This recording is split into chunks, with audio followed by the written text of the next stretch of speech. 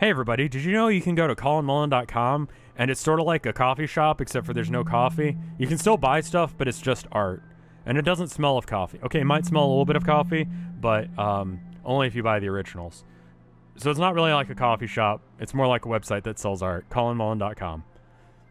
Hey everybody, so like I do always, I'm going to talk a little bit about this painting and then we can get into the meat and potatoes of this subject matter of why you're actually here. But, you know, I like talking about myself, so excuse me for a minute. So I've been having some weird dreams recently and I decided, you know what, let's paint that because that's fun, you know? I like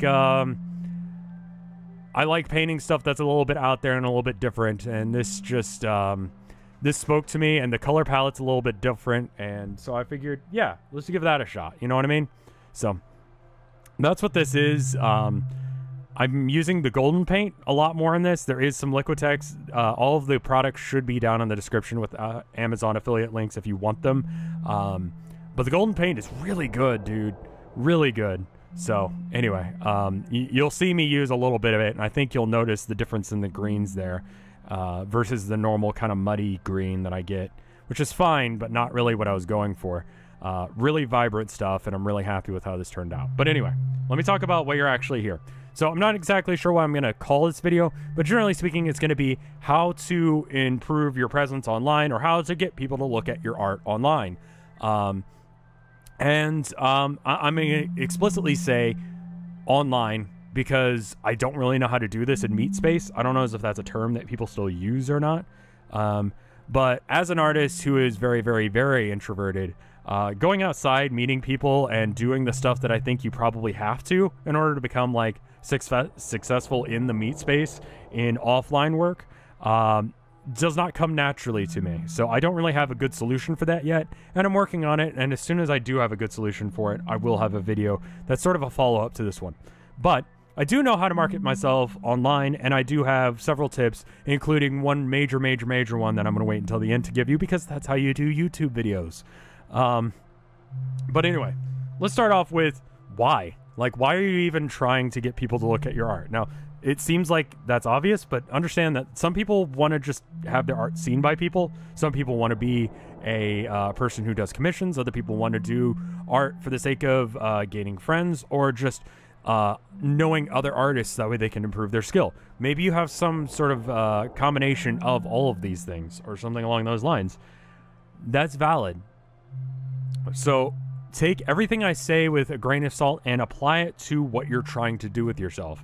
Because depending on what you're trying to do with yourself and the reason that you want to have people looking at your art depends on what of this you need to implement in what way for you. So never take my advice whole sauce. Take some of it and run with it with your own personal taste. I think that's one of the best ways to take any advice. But once you've decided why you want actually getting attention online, let's figure out how we can actually gain it.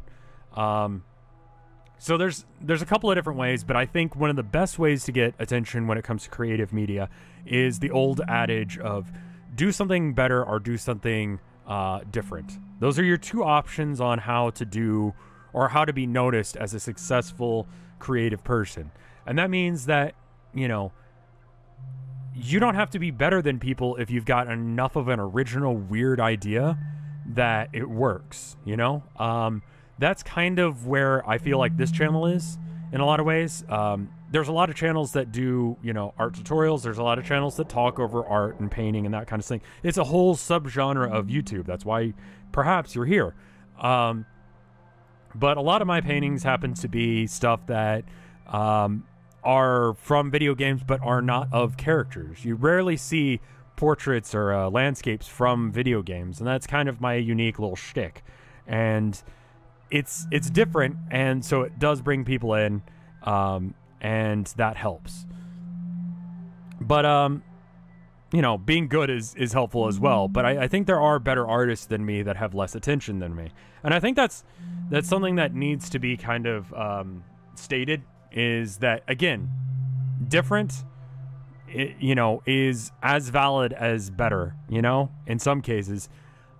But let's say, like, you figured out how you're going to do your art and you've done that. You've done either something different or better than other people, but you're still not getting attention. Like, what's happening there? Let me put it to you bluntly. Where are you posting it, and how are you posting it, and what are you posting? Where you're posting it, like, I hate Facebook. I think it's a stupid website. I know that seems tangential, but, like, I think it's a dumb website. I don't think it makes any sense. I think it's useless, and it just kind of makes people feel bad. But I still post every single video that I make on my highlight channel on Facebook, on the Vinesauce Facebook page, because I realize that what is your favorite media, what is your favorite social media, may not be everyone's favorite social media, you know? And so you need to really just advertise yourself in every single place that makes sense. So whenever I post a video for the highlight channel, it goes up on, Twitter. I talk about it on my streams. I talk about it here. I talk about it on Tumblr. I talk about it on Twitter. I talk about it on Facebook. Sometimes I even do Instagram, and I should probably do more of it. Everyone has their own favorite social media, and so whatever their favorite is the one they're going to be checking. They're probably ignoring all the other ones. You don't want to lose clicks, views, that kind of thing, just because you stubbornly don't like a thing. It doesn't matter if you don't like it. It doesn't matter if I don't like Facebook. People look at videos and things on Facebook, and I want people to look at the things that I make because, it's nice to, have all that hard work pay off. So, don't get snooty about what social media you're posting on, Do all of the things. And I say that as someone who regularly does not post on Instagram, even though I should.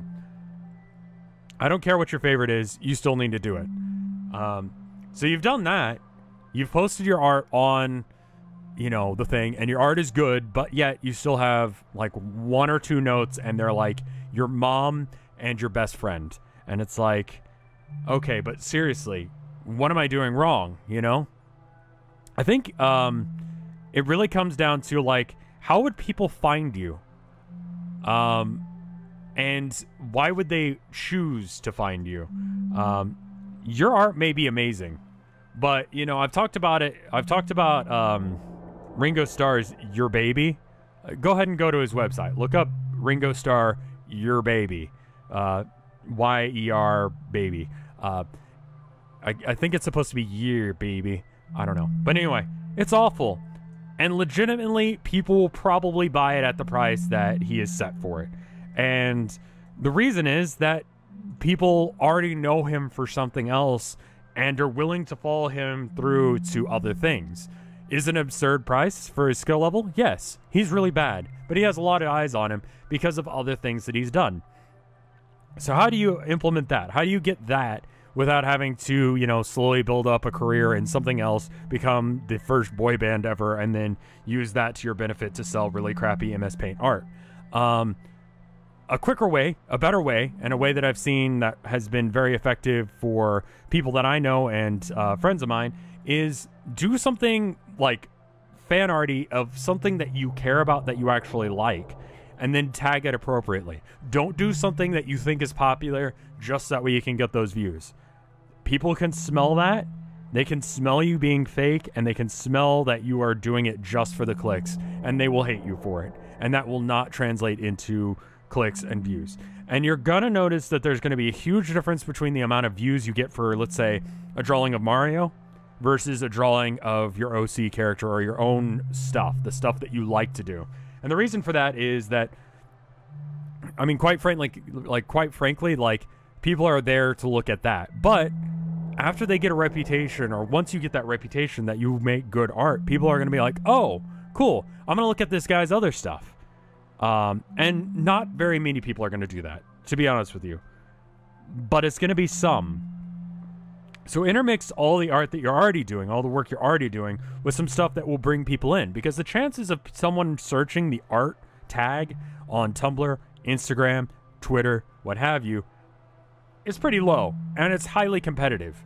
Someone searching the tag for Mario, or, Homestuck, Fire Emblem, some game or some IP that they care about, is pretty high because people have those hobbies.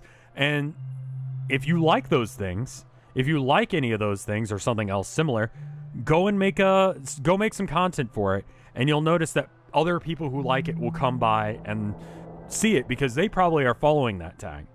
And those are viewers that you can have. And then you follow that up by having other art on your page, and you intermix it fairly regularly. There will be a difference, but it's additional people that are checking out your art, and you have that reputation of being a good artist, so they're willing to, in some cases, go and check out the rest of your stuff. And that's really the thing. It's the hook that gets them there. It's your world's first boy band sort of thing, so you can make your baby original art sort of things. You know, the idea is that you need to get people there first. I think a lot of people who watch this channel and consume my art and consume my stuff know me because of my video game streams over my art. And in fact, it's only about this year that people are really noticing me as an artist as well as a video game streamer. And it's because I had that other attention that people slowly started to gravitate to this as well once I made it. That's the key. And so you don't have to build up a career as a streamer first. It isn't a bad suggestion, but you know, having your stuff tagged as stuff that other people would be searching for that's not art is going to bring in some views. Again, you're going to notice a difference between the numbers on your Mario art versus your original art. That being said, here's the biggest tip that I can give you when it comes to being an internet content creator. And as speaking as someone who has been an internet content creator for, I want to say almost a decade now, 7 years, 8 years. How long have I been doing this? I don't know. Whereas you can walk into a building and there's just a crowd of people, an unfathomable number of people that are just kind of milling about, or maybe just like a handful more than you'd really care to count. With all these things, you get explicit numbers. You know, this thing got 10 notes. This one got 5, you know? And then, so you start thinking to yourself, like, you put out one piece of art, it gets like 100 notes, and you're like, dude, that's awesome. You know, my normal stuff only gets 5. That's great. And then you do another one, and you get 2 notes. And you're like, well, better hang up the saddle because I'm done. No one cares about my art anymore. That is a dangerous trap to get yourself into. It's okay to celebrate the highs, but understand that the lows are, you know, not necessarily something that you should be. In fact, it is not something you should equate to your own self-worth and your own self-love. Because you should not be treating yourself as someone who creates XYZ number of clicks, numbers, so on and so forth. At the end of the day, you need to just be accomplishing whatever that goal is that you set out to have at the beginning of this video.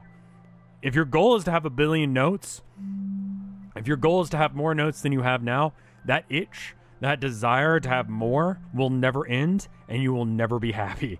I will tell you that right now, because these things are so finicky. What if Twitter changes their terms of service? What if YouTube decides to change the algorithm again?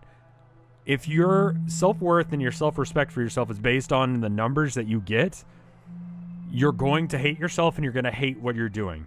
You need to be doing it for other reasons. You need to be doing it for yourself and, you know, for some other cause. If it's for money, I understand. You need those notes in order to survive. You know, you need that you need that promotion. But as long as you're making enough money to survive, you should not be beating yourself up about what your numbers are. You know? Take care of your needs, whatever that need was that you wanted at the beginning of this. Do that. As long as you're accomplishing that, it doesn't matter how many notes you're getting. I know it seems easy for me to say that right now from the position I'm sitting in, and maybe you're only getting like 0 notes or 1 or 2 notes on the stuff that you're making, or reblogs or likes or whatever the equivalent is for the website you're using. But I'll tell you, once 5 becomes the normal for you, and you drop below 5 on one, you're going to hate yourself. And then when 10 becomes the normal, 5 won't be sufficient anymore. Because you used to be able to get 10s, 20s, 100 notes, so on and so forth. It doesn't really matter. Every single time that you go up in experience and more people notice you, your standard for how many notes you need to have in order to like yourself is also going to go out of control. And you will never, ever meet that bar because you always keep pushing that bar further and further away from yourself. And I speak as someone who has gone through this and just wants to warn you now that you shouldn't do that to yourself, you know? Work on making yourself a better artist, work on making yourself a better content creator, and then worry about that stuff. I could probably do a whole video on this, but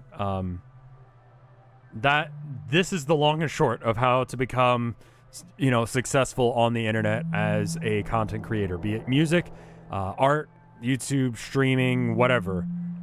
The plan is the same. Bring them in with the thing that you know they'll like, and some of them will stay around for whatever you feel like doing. Anyway, let me wrap this up by giving a shout out to all the people who have been supporting me at the $5 or more tier on patreon.com/RevScarecrow. If you want a link to that, it's down in the description. But anyway, thank you to Micah. Thank you, Maliciousness. Thank you, Gaizuzan. Thank you, Ethan Frack. Thank you, Bubba Fair. Thank you, Tilda. Thank you so much for being supportive. I love you. Thank you, Wapfu.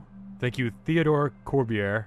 Thank you, Plex. Thank you, Phoenixia Theoran. Thank you, Lost Nevada. Thank you, James at Games. Thank you, Duxu. Thank you, Andy. And thank you, Amber. Thank you guys so much. It means a lot that I have you guys supporting me. It's been a wild ride this year as far as YouTube goes, and it's nice to see that there. So thank you guys so much. Anyway, here's me signing off and signing the painting. I hope you enjoyed this painting. If you want, or this discussion even, if you want more of this kind of thing, go ahead and subscribe. I'm still guilty of needing those likes and views and that kind of thing, but as best as I can, I'm walking away from that mindset that I need them. And I hope that you never get started on that. And I hope that you have success in getting to whatever your goal that you set at the beginning of this video is. Treat yourself right, though, and I'll see you guys next time. Goodbye.